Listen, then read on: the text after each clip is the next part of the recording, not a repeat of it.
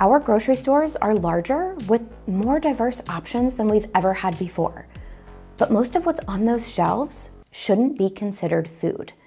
These food products are engineered to be cheap, addictive, and convenient, while also quietly fueling a health crisis, including increasing the risk for stroke and cognitive impairment.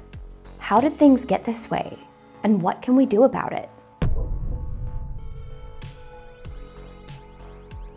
What are ultra-processed foods? According to the NOVA classification system for edible substances, there are 4 groups that we classify food products under. Group 1 is unprocessed or minimally processed foods. This includes things like fresh fruits and vegetables as well as fresh meat. Group 2 is processed culinary ingredients.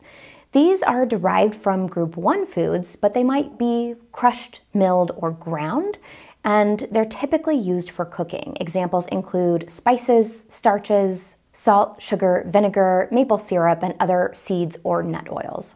Now, groups 3 and 4 are where things start to get interesting. Group 3 is processed foods, and these are relatively simple foods that are made by adding Group 2 products to Group 1 products, like adding sugar or salt. They might be made through processes like baking, canning, fermenting, or boiling. Examples include cheese, canned vegetables, dried or canned fish, salted nuts, or fruits in syrup.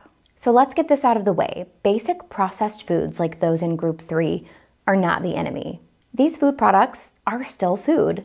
And that brings us to Group 4, ultra-processed foods, or UPFs. These are food products that have been heavily altered from their original state. They're packed with additives like preservatives, artificial flavors, colors, and sweeteners.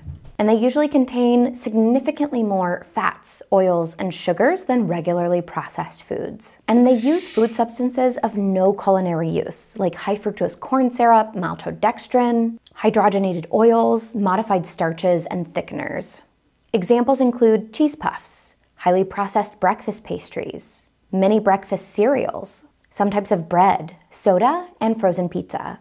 And kind of scary, a 2021 study reported that in the USA, UPF products were estimated to contribute to 57.9% of total energy intake, meaning that almost 60% of calories consumed by the average US citizen was made up of primarily UPFs. Why are ultra-processed foods everywhere? Well, simply, it comes down to money. Ultra-processed foods are cheap to produce, they're convenient, and they have long shelf lives. Not to mention that they are literally addictive and irresistible. You might not know, but food companies spend an insane amount to engineer their products to make you want to come back for more and more and more. They have food scientists who come up with the perfect combination of textures and flavors, sweet, salty, crunchy, umami flavors, so that you can't put them down. You know those cheesy, powdery coated chips you like so much? Engineered. You know how that powder gets on your fingertips and you have to lick it off? It's engineered. These things don't happen by accident. Companies make UPFs incredibly convenient, preying on our work till we drop mentality, as well as the limited time we have between work, commutes, childcare, working out, etc. Are you always on the go? Just reach for this quick and easy microwavable meal that's ready in 2 minutes. Not to mention that these products are aggressively marketed. I mean, when was the last time that you saw a commercial for an apple? They want you coming back for more, all to line their pockets without caring about the detrimental health effects that these foods are causing. How do UPFs actually affect our health? A 2019 evidence-based report from the Food and Agriculture Organization of the United Nations found that there was a dose-response relationship between consuming ultra-processed foods and cardiovascular diseases as well as type 2 diabetes, meaning that the more UPFs someone ate, the higher chance they had of developing these diseases. There were also associations found between UPFs and breast cancer, gastrointestinal issues like irritable bowel syndrome, depression, general frailty, as well as all-cause mortality, meaning death from any cause. And a 2024 study published in the Neurology Journal by the American Academy of Neurology found that just a 10% increase in intake of ultra-processed foods increased the risk for developing cognitive impairment as well as the risk for stroke. But they also found that intake of minimally processed or unprocessed foods actually lowered the risk for cognitive impairment and stroke. So we understand that a high consumption of UPFs lead to not so great outcomes. But how are they actually causing these issues in our bodies? So there are some ideas around this. UPFs cause a high glycemic response, but have low satiety potential. This means that they spike our blood sugar, but we don't feel full. This causes us to overeat high-calorie foods that don't really have a lot of nutritional benefit, leading to excessive weight gain. And we know that excessive weight gain can negatively impact health, especially over the long term. UPFs are usually not nutritionally dense, meaning they technically pack a lot of energy in the form of calories, but you're not really getting a lot of bang for your buck. It's like filling up a really nice car that you would use octane fuel for with unleaded gas. You're not giving your body the right kind of fuel when you eat UPFs. They may also negatively impact your gut health by promoting an inflammatory gut environment. They reduce bacterial diversity and favor bacteria that is associated with adverse health outcomes, unlike minimally processed food, which is shown to support good gut bacteria. Okay, now take a deep breath. We're not going to get stuck in the doom and gloom of how UPFs impact us. It's important to understand, but we can't stay there. We have to act. We're not left without options. Number 1, recognize that balance is key. Simply going cold turkey and cutting every UPF out of your life is not going to be easy, and it's likely not going to be sustainable. It's okay to have UPFs every now and then. For example, I love graham crackers and barbecue kettle chips. It's a problem when they're near me. So I'm not going to never eat those foods again. However, are they going to be on my grocery list every week? No.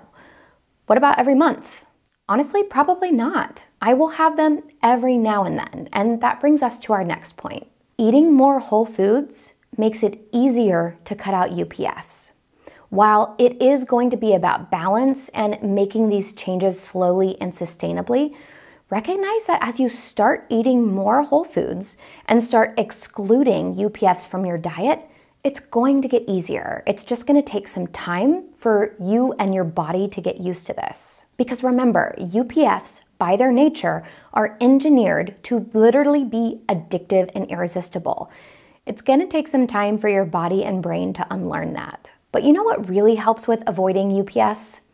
Not keeping them in the house. If you don't keep UPFs in the house, it's going to be significantly easier to avoid them. Now again, it all comes back to balance. Maybe you keep some processed pastas in your house, but you don't keep your favorite processed cookies in the house that you tend to eat a whole sleeve of at night before you go to bed. And recognize that you might still be tempted to buy UPFs if you're out on your lunch break at work, or if you get hungry while you go out and about running errands. But not keeping them in the house is significantly going to help you reduce that temptation and help you follow through with your health goals.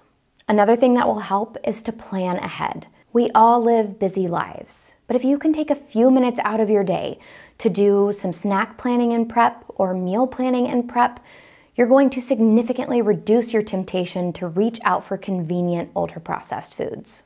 If you go to work, prep your lunches ahead of time. That way you can just grab and go and you know that you're eating something healthier versus going out to a fast food restaurant. And plan your dinners ahead of time.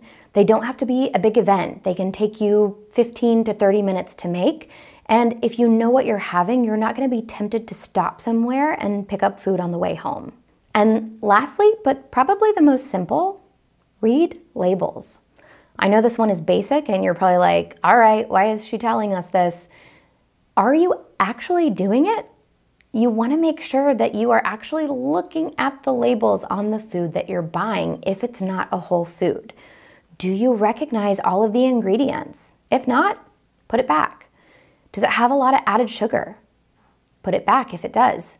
Does it have a lot of added sodium or any amount of trans fats? Put it back. You want to look for simple ingredients, ingredients that you recognize. And if it's not recognizable as a whole food, consider only buying a little of it or skipping it altogether. Remember, it's not about being perfect. It's about making better choices for better health, one day at a time, because small changes will add up to big wins. If you found this video helpful, please make sure to support our channel in whatever way you can. Like this video, subscribe, click the join channel to become a channel member, or leave us a super thanks by clicking in the YouTube bar below. A huge thanks to all of our donors, with a special thank you to Heather G, Ryan D, and Modus Nova in our Empower tier on Patreon. Thank you all so much for watching. I'll see you next time.